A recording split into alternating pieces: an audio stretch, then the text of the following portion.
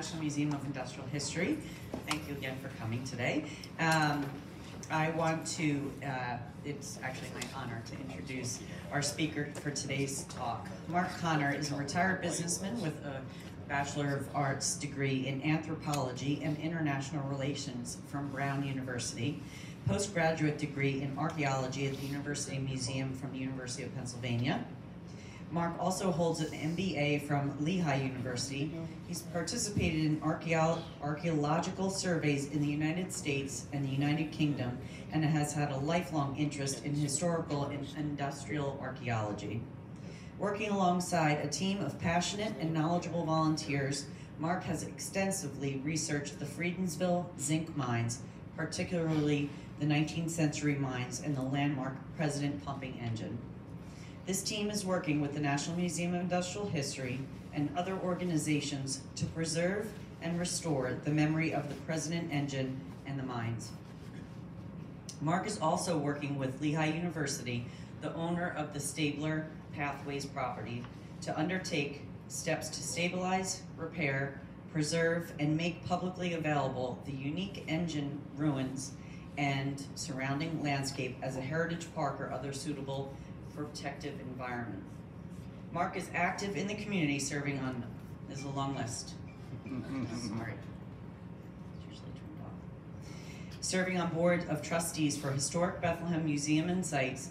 He's a founding member here of the National Museum of Industrial History. He's also on the board of Friends of Lehigh University Libraries, a member of the Oliver Evans Church of the Society for Industrial Archaeology, the Mining History Association, the Cornish American Heritage Society, the Trevithick Society, the International Stationary Steam Engine Society, the Lower Saucon Township Historical Society, and the Sons of the American Revolution.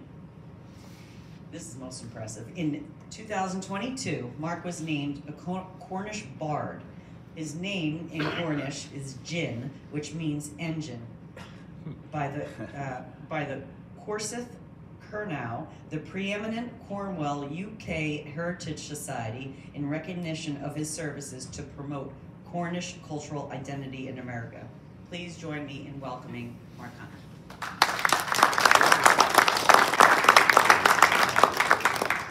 Thanks, Kara. Did I get some of these? Well, yeah, I had to check my phone and just be sure. My best friend doesn't call me potential spam.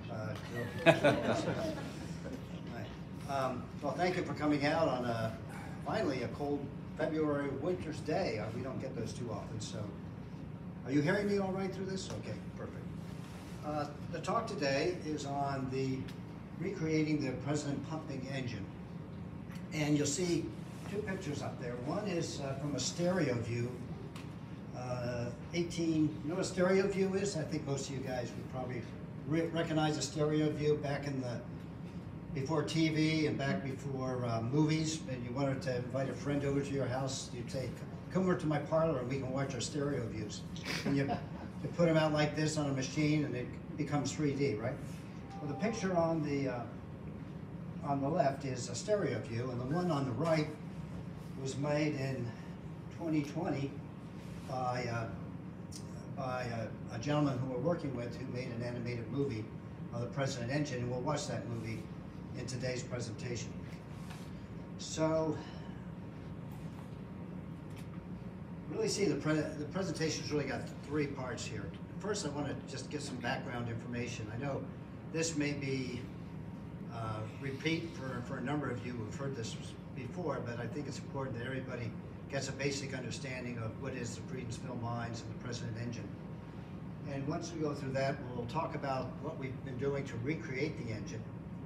And then lastly, what we're doing to preserve the site where the engine was once located.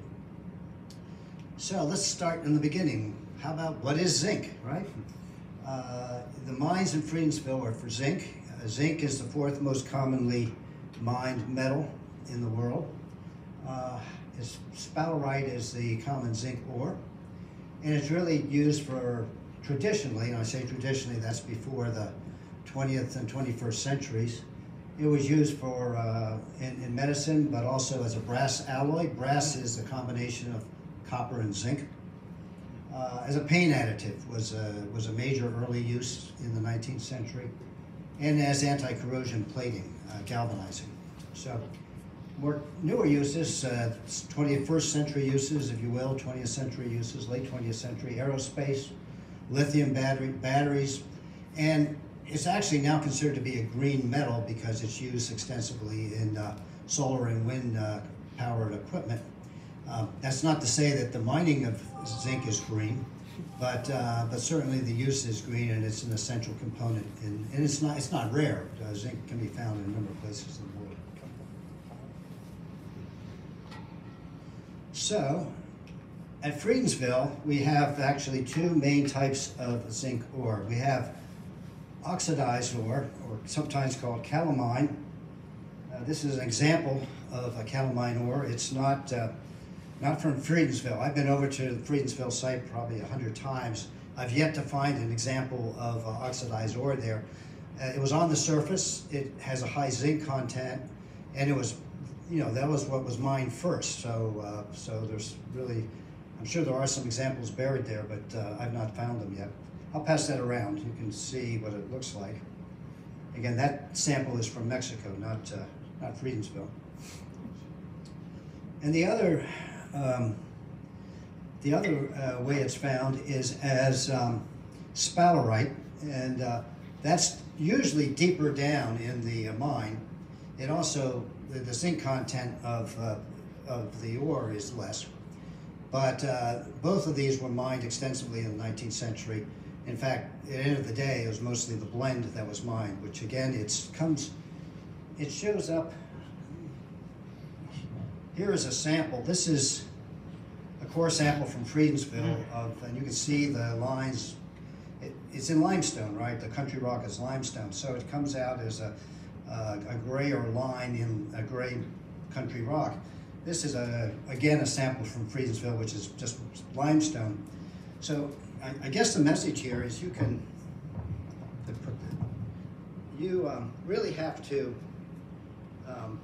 be pretty good to know where to mine and get ore, because think about it, you're underground or you're trying to go through horizontal drifts, following veins, and from the very earliest days of these mines, Cornish engineers were involved. You're going to hear about Cornwall a lot, but from the beginning of the mines in the 19th century to the end, the mine captain or superintendent of the mine was Cornish.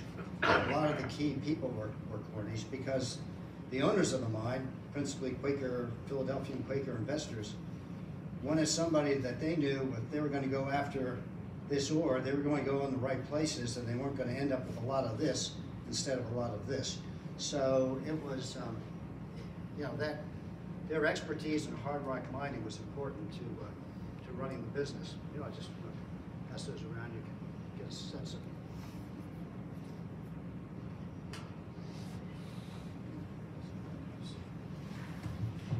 So it all started here. This, if you're from the local area, you'll recognize this house. It's on Old Bethlehem Pike. It has a very large sycamore tree in the front. The tree must be as old as the house. It must be, 150, 200 years old. And this was the home of a farmer by the name of Jacob Uberoth.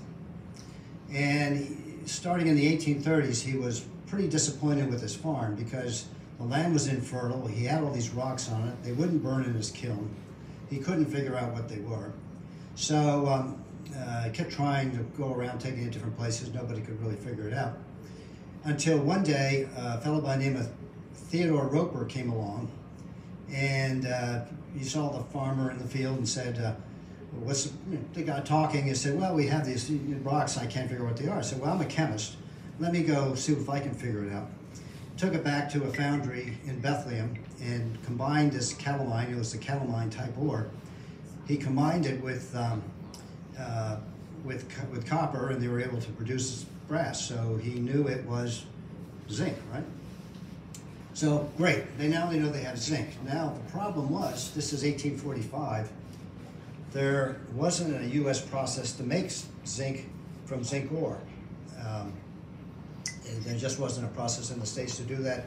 Any zinc oxide that was imported, and it was being imported at the time principally for paint because it was recognized that zinc oxide was a better additive for paint than lead.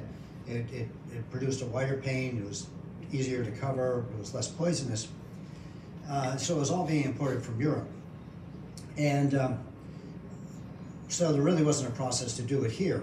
But starting in the early 1850s, a fellow by the name of Samuel Wetherell, again, a Philadelphia Quaker family. His family had a lot of investments in paint business and other businesses, mines. So they were, well connected.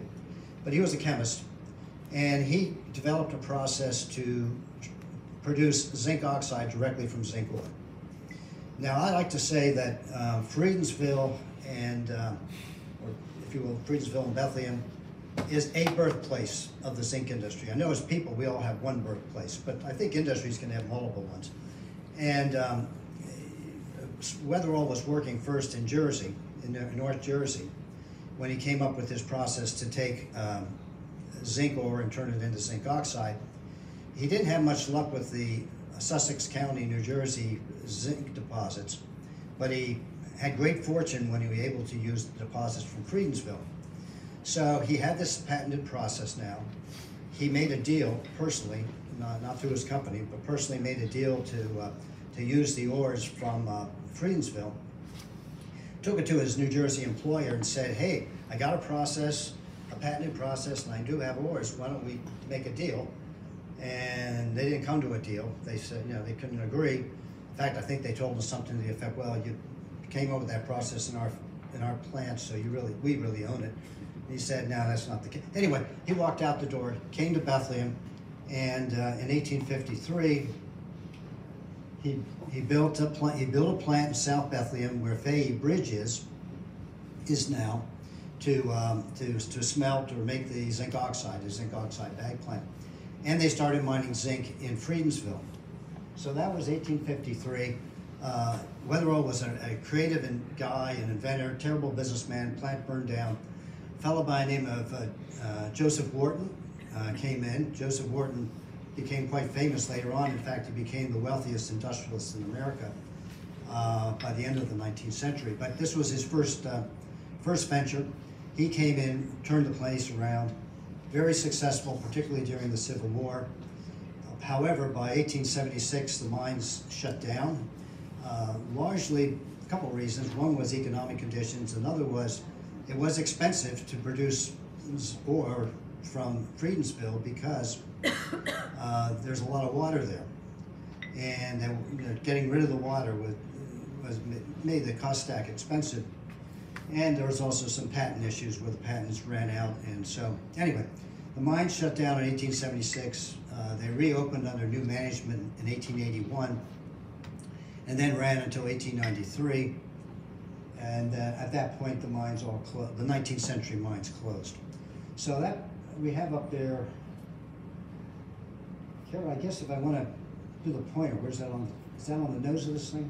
No, no, that's not it. It should be in the center. In the center. Center of the. Okay. No.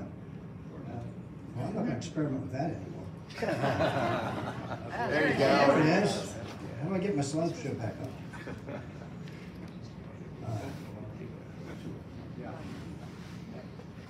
I learned a lesson there. Okay, that's good.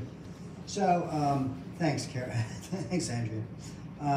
So anyway, mine shut down in 1893. 1899, New Jersey Zinc Company bought the mines. However, they were in the process of great consolidation. This was the time of the monopolies, and they basically didn't buy the mine or run the mine. They bought the mine so that they had the ore in reserve, so maybe someday they would exploit the ores from the mine, or maybe they just didn't want it on the market, to help their monopolistic position. So they had no near-term intentions of reopening the mine. But they did open the mines, 50 years later. In 1958, New Jersey Zinc opened mines in Friedensville. They're all underground, whereas the 19th century mines were open pit with horizontal drifts going out from the open pits. In the case of the 20th century mines, they were all underground. And they operated from they really started to develop the mine right after World War II, but they didn't really open the mine until 1958 and then ran until 1983. So the production from these mines, it was about 250 tons in the 19th century, and the zinc concentration in that, because this was surface ores as well as the pit from the mine pits, was about 30% zinc. In the case of the 20th century, and in both cases they ran for about 25 years. In the 20th century, the zinc production was much more, but the concentration of zinc was much less because New Jersey Zinc was mining down 2,000 feet below the surface, and the zinc concentration just wasn't as high. So, Friedensville mines have been called the wettest mines in America. In fact, putting them up there, they would be in the top 10 wettest mines in the world. And here are two photographs, both from the 20th century, showing the amount of water that they had to contend with. That one picture on the left is from 1950, and on the right is from 1976, when they had an outbreak and got 60,000 gallons a minute of water coming into the mine. They had to close all the bulkheads to save the equipment. Two quotes there from the 19th century. The water had to be fought by the pumps for every foot sunk and every minute of the life of the mine. And or to put the matter another way, the water following into the shaft would fill to a depth of 27 feet in 15 minutes. So the amount of water that they had to deal with was really incredible. So you're a 19th century investor and you have a water problem like this. Who do you call? You know, who do you call? Or telegraph, I guess, as the case may be, or send a courier letter. Well, you call that Cornish guy, right?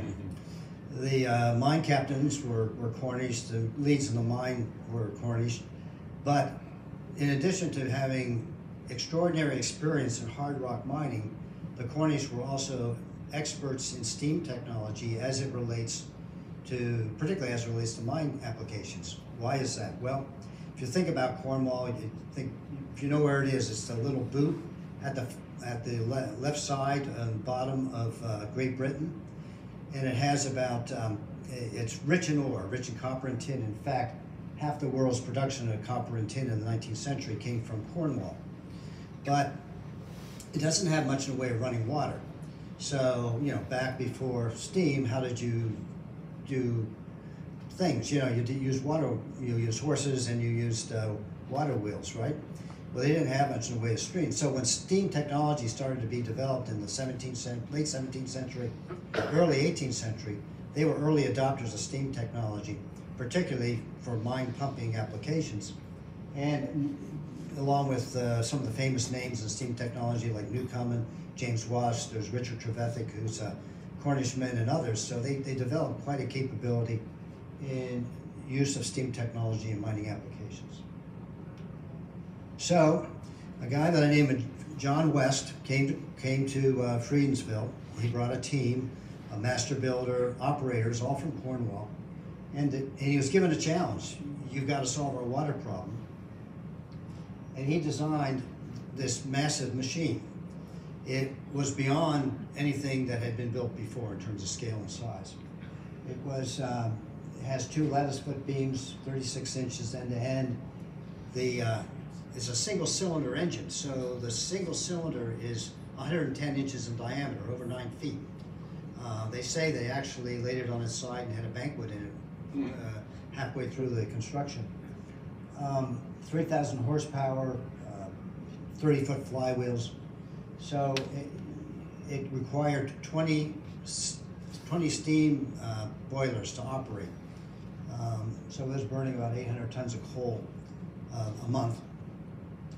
And it ran continuously from 1872 to 1876, pretty much without a hitch. It didn't had one very minor breakdown, and then ran again from 1881 to late 1891. One of the beams broke, and at this point the mine was having financial issues. They tried a whole bunch of other pumps to lower the water back in the mine. They couldn't do it. The mine just filled with water. and it closed in 1893. So, simply said, this was the largest and most powerful single-cylinder steam engine ever made anywhere in the world, before or after. So it was, it really was a landmark invention. It was capable of drawing 17,000 gallons of water a minute from a depth of 300 feet. So that's the background, and now we're going to talk about what we've done to recreate this marvelous invention, if you will, mammoth engine. And I have a quote here from a fellow by the name of Vartan Gregorian. He was actually the president of my university, Brown, but he really got his, he's really famous because he headed up the New York library system at a time when the New York library system was failing, and really revived it, if you will. And I'm just going to let you read the quote and think about it, actually. But it's been very meaningful to me. I would like to thank all the people, all the archivists and all the museum staff who have helped us with this journey. But I'm afraid if I started using names, I'd forget some, and then that'd be bad. I feel bad about that. But a couple of people I do have to mention. Damian Nance, Dr. Damian Nance is a professor of geology at Yale and also at Ohio University. And he is also the world's leading knowledge expert when it comes to Cornish pumping engines. He's written a definitive book about Cornish engines in Cornwall. He lives here in the States, in Connecticut, but and he's been a mentor to me and also a great help in understanding all of this. Jerry Lennon at Lehigh University has helped engage the students at Lehigh, which and they've done a project on the engine, and that's been very useful in helping to engage Lehigh. Michael Kaz from Virginia, who has written the definitive study of the Friedensville mines, has worked closely with me. And Bob Lanning in St. Louis, Missouri, who was a kid, his father was chief engineer in the New Jersey Zinc Mines, so he knows the mines inside and out. He's been in all the tunnels, caves, and Bob has really helped us understand the site. And last but not least, I have to say, Erin Kinzer, I don't know if I mentioned him, but Lehigh University owns the property. Erin heads up the real estate group, and she has been an incredible supporter. So now that I think I've given the credits I need to give, I'm going to just move on to what have we done. Well, in order to reconstruct the present engine, first let's talk about what we didn't have. We didn't have, the engine house is a ruin. You see a picture of it up on the top there. It's right there, right? Well, I know how to use the pointer. And the engine itself was scrapped in 1900. So there's nothing left of the engine apart from a single steam boiler that survived. But apart from that, the engine itself is gone.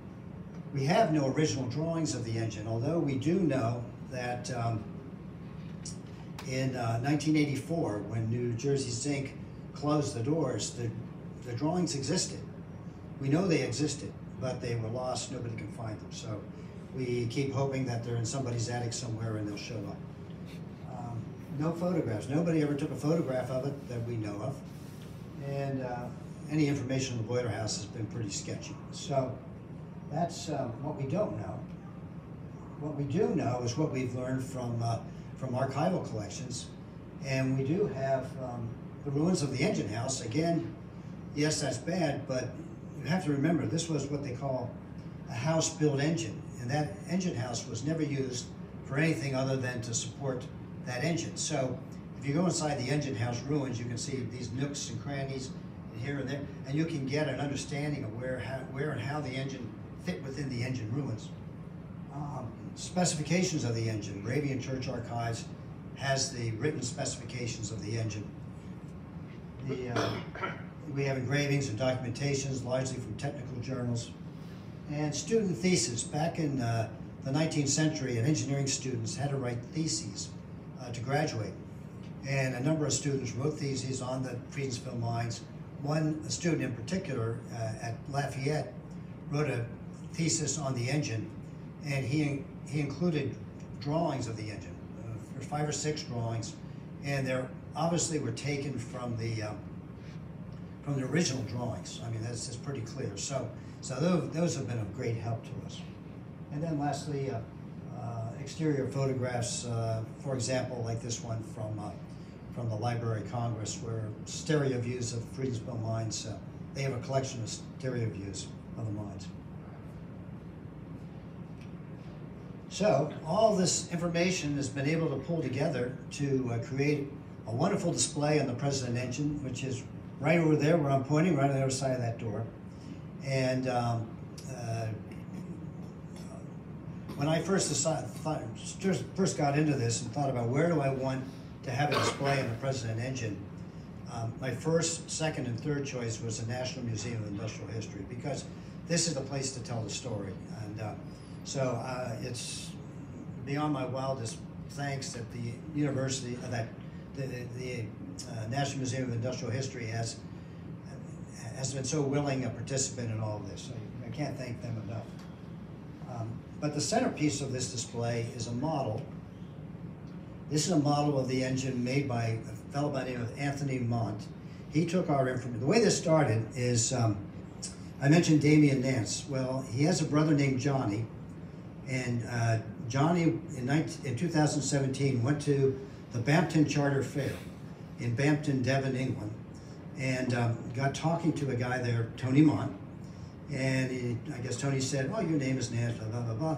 Said, "By any chance, you know Damien Nance?" And he said, "Yeah, he's my brother." And so, well, I saw an article that Damien wrote for the Trevethick Society about the President engine in America. I'd love to be able to model that engine.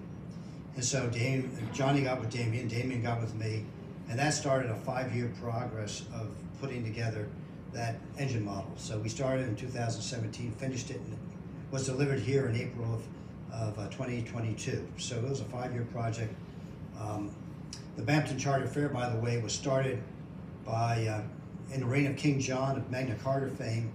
It got its, it became a chartered fair in 1258, and it's been running continuously since then.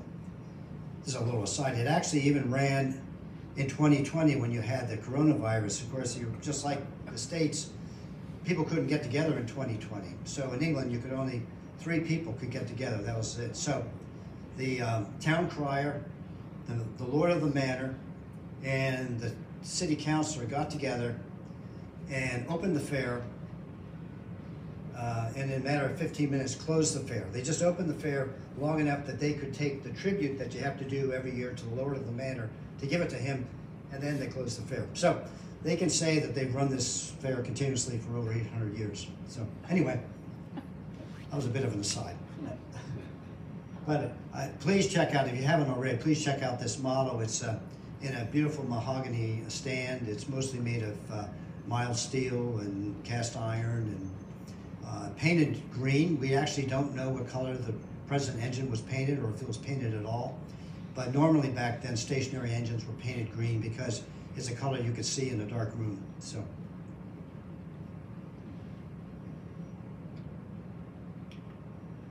Another part of our display is a drawing by Alex Carnes. Alex Carnes is a young fellow who is well known to the museum. He has worked on the big green machine in there, helped put it together, install it. He's a mechanical genius. He's gone all around the world working on steam engines. And in addition to his mechanical engineering skills, he's also an extremely accomplished artist, graphic artist. I've watched him make this drawing of the President engine. He doesn't even use a straight edge. It's all pencil drawn. But we wanted this because it allows us to pick the engine. Tony's model is great to look at the engine itself, but this allows us to take the engine and then put it within the context of the building that was its structure. And Alex has done a great job of doing that. You can see him. He actually put himself in the drawing. There he is. But it gives us scale. This bird over here does not give us scale. That's some prehistoric bird that he put there. He likes birds. In fact, you'll see here, there's a little chip here, and a little chip there. You'll notice that when you look at the original, that's from his parrot. Either he was not giving the parrot enough attention or not feeding him or whatever. But anyway, parrot decided to have his or her way with the drawing while it was being done, but too late to start over, if you will, you know. So, and lastly, and what I really want to focus on today is a movie that was made. Guy Jansen in Belgium saw a presentation that we put on for the Friends of the Lehigh Libraries. It was online, and he got a hold of us and said, that engine really fascinates me. I'd like to make an animated model of it. And he's done quite a few, the Newcomen engines, the Watts engines, many other steam engines. He's a nuclear engineer, but again, he has a passion around steam engine technology. So over a course of a year, we fed Guy information. It was pretty much daily that we were putting together this movie. And now we're going to see if we can run it. This is where it gets interesting. You're going to hear music. This is actually by a American composer from the 1870s, and called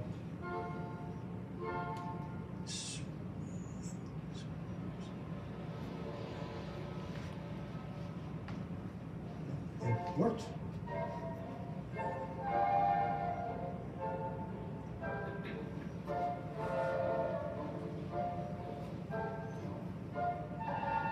You're going to be a sole visitor to the mine.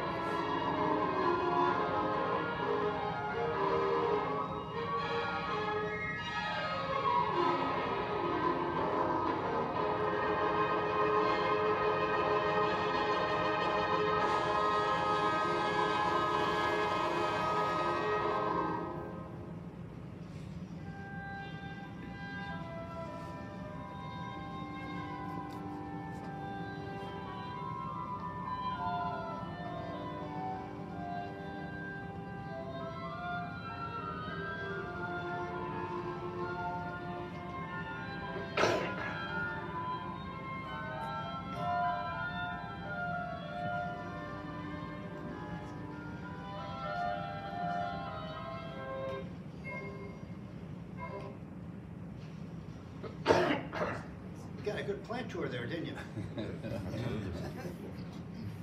Yeah, when I started this project, I never thought that we would get to a position we could actually give a plaque tour of something that's no longer there, but it's amazing what they can do today with animation and restoration of information. So, if you'd like to see the rest of the movie, that's the short version. There's a longer version that's a half an hour.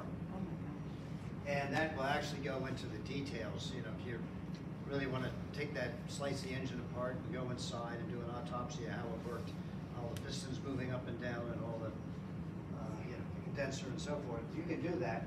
It's on our website, but for purpose of presentation, I keep it to the less technical version. So now we're going to switch gears to the last part of the talk and really, focus now on what are we doing relative to the site itself. We're of a view that saving the site is critically important for a variety of reasons. One is it's really one of the few remnants left of perhaps the earliest modern age industrial business, certainly in Bethlehem, and one of the earliest in the Lehigh Valley. The zinc industry here in Southside Bethlehem was there before the steel industry. It started up a couple years before Bethlehem Iron Company. It had state-of-the-art patented technology, employed 700 people. It was a big business, and it's also, as we discussed, it's also a birthplace of the zinc industry overall. So that's more of has more national implications as opposed to just regional. Secondly, we talked about the engine. The engine is a landmark engine. It is the largest single-cylinder stationary steam engine ever built anywhere. And then lastly, the engine house ruins themselves are unique because they are the only surviving example of a Cornish-style engine house in the United States. In Cornwall, there's about 200 of these that survive, and they're the basis of a UNESCO World Heritage Site. I firmly believe that in 2006, when Cornwall got its inscription as a World Heritage Site, if they had known about Friedensville at the time, it would have been part of their narrative, because a lot of their application talked about the Cornish engines that were elsewhere in the world, because the basis of their World Heritage status is the influence that Cornish miners have had globally.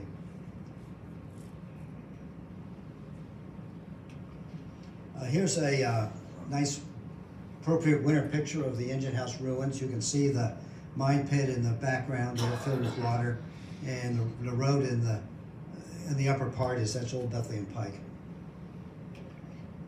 Here's some more views around the engine house at different times a year. As you can see, it's a scenic location. So what's next at Friedensville? I mentioned, here's what the building looks like today. Not very pretty. And you can see on the right-hand side the Cornish engine houses, which, as I said, are a UNESCO World Heritage Site. Some in Australia, some in Mexico. We could go on, Spain, elsewhere. South Africa, they've been preserved and restored.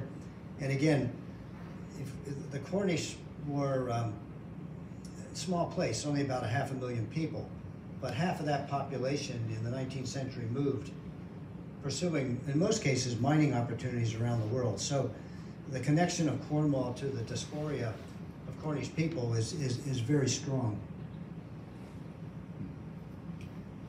For that reason, the site really has international interests. We have given presentations in Cornwall to the Cornish American Heritage Society here in this country. There's about 2 million people in the United States who claim Cornish ancestry. Most of them don't live in the Lehigh Valley. Most of them live in California, Nevada, Arizona, Michigan, places where they had a mining industry much longer, a hard rock mining industry, much longer than we had. But this site is because this is the only Cornish engine house that remains, and from a Cornish perspective, an engine house is like a windmill is to the Dutch, right? I mean, it's emblematic of their culture. Because this is the only one that remains in the United States, it's a great interest to them. So much so, as Kara mentioned, they decided to make me a bard. But that's my granddaughter Evelyn there. We took her along for the ride, and that's Damien Nance to the left. I only mention that because it just to point out the fact that this is of great interest beyond just beyond just our Lehigh Valley. A little gravestone up on the top, that's from a small cemetery that's at the corner of Oakhurst and Old Bethlehem Pike. It's not maintained, but it's a Cornish cemetery. And it's interesting, you go and look at the gravestones, and many of them they wrote from Cornwall on there. And I think that what that shows is the strong attachment the Cornish people have to their homeland, and that's kind of shared the other way, where the Cornish people have a strong attachment to those places where their people went off in the 19th century to pursue their good fortune.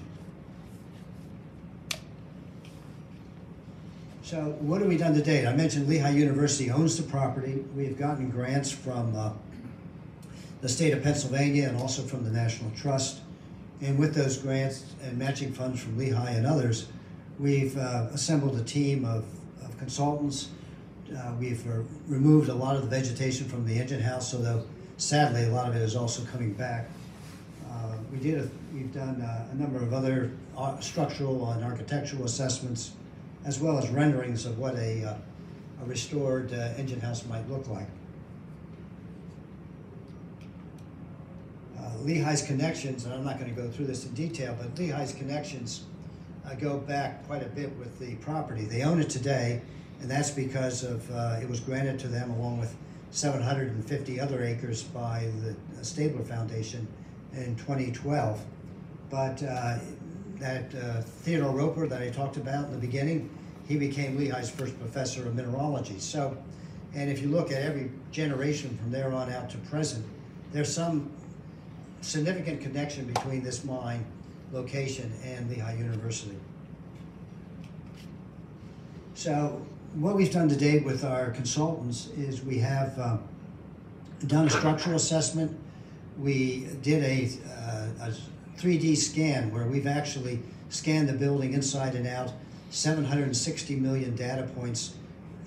We've been told, I don't know how exactly to prove this, but we can tell if a stone has moved by as much as a 1/16 of an inch on the building. And what we did with the scan is that has then been used to make engineering drawings which are ready to go when we have funding available to actually restore the house. And lastly, I mentioned we've done renderings of what the restored property might look like. And here it is. This is the engine house restored as a heritage type park or space that people can come and enjoy. You'll see that there, that is one of the steam, that's the surviving steam boiler drum, and I'll get to that in a moment. But you can see the idea being that you could walk up to the engine house, walk in the engine house, walk around the engine house, take a look at the mine-filled lake, and also down into the pump shaft. You can see the pump shaft very clearly. And go inside the engine house, and the idea being that when you're in the engine house, we would put a circular stand that would be the same diameter as the cylinder, so that you can really get a sense of where it was and the scale. So I mentioned the boiler. The boiler was in a furniture factory in Allentown. It just so happened that a guy by the name of Gottlieb Bueller, who was building his factory in 1901, needed a water tank, and when they scrapped the engine, they didn't scrap the boilers. They were obsolete as use of boilers, but they made good water tanks. And so he went over and cut a deal to get one of them, and he took it over. It's 30 foot long. He took it over to his new furniture factory under construction, popped it in the basement as a water tank.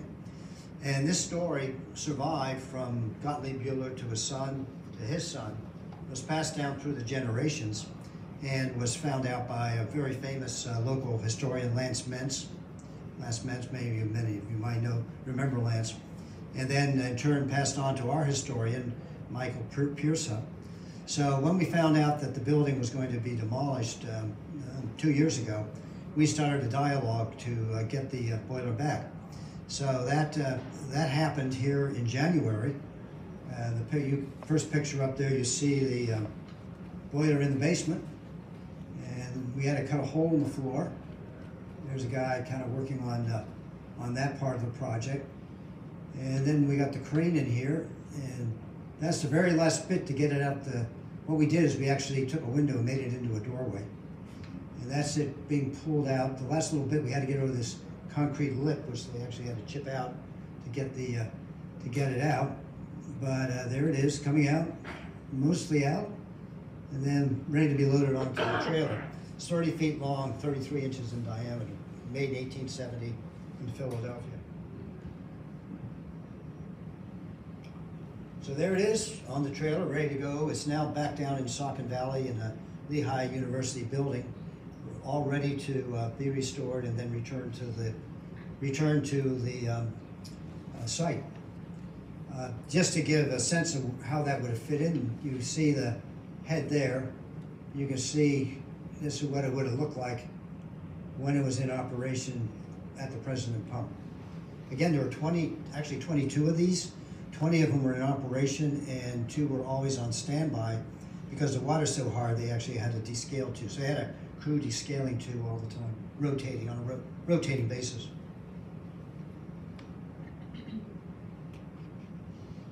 We were also approved in December 22 for a roadside marker. I think we're all familiar with the Pennsylvania blue roadside markers. We were one of 2 locations in the Lehigh Valley approved. So in 2024, I don't think it'll be this year, it'll be next year, we'll plan to have a roadside marker in front of the engine house gate. Lehigh needs to do a little bit of work to clean up the property first. It's kind of weedy and not so nice looking. So we want to do that first, but then we'll put the sign up, have a little ceremony, and people driving down Old Bethlehem Pike will have a reason to stop.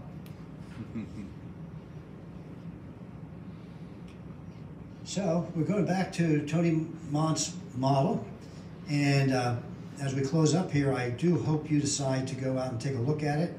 Tom, was Tom here? Yeah. There he is, Tom's in the back. Our friend Tom, who works here at the museum, has done a magnificent job of getting the engine set up so it can be run on compressed air. That's how it's designed, but it didn't come quite out of the box knowing how to do that, but Tom's devised a unique way of running the engine so you'll be able to go outside and actually see the engine in operation. It runs probably a little more frantically than it really did in life. Because it's a model, the walking beams move up and down pretty fast.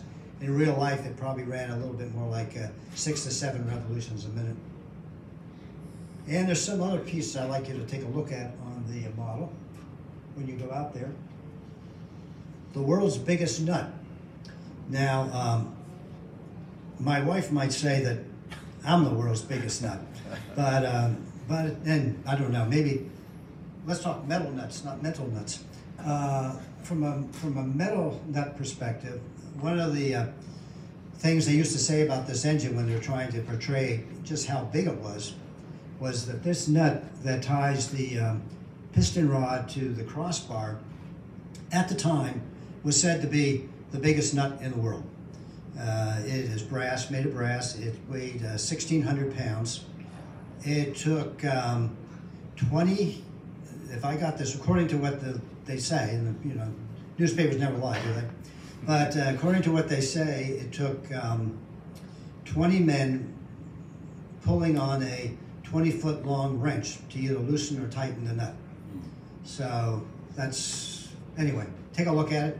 You tell me what you think. I don't know. But that was some of the advertising on it at the time. And so if this has all inspired you to give money, please don't hesitate. Lehigh University has a program. They've set up a fund where they are collecting money for preservation. Obviously, we're going to have a big campaign for the engine house itself, but even small amounts will help do things like try to replace some of the lentils and things that need to be preserved. For those of you who have seen the engine house, you know what desperate condition it's in. So even Band-Aids right now would be of great assistance. And that's acknowledgements, which is long and lengthy, and I have many people to acknowledge. And then don't run off to the site by yourself. Get a hold of me. I'll make arrangements to show it to you. But it heavily marked with no trespassing, and there are trips and hazards, and it's better if you go with me. And that's me. So well, I think that's pretty much all I have, and I hope, can I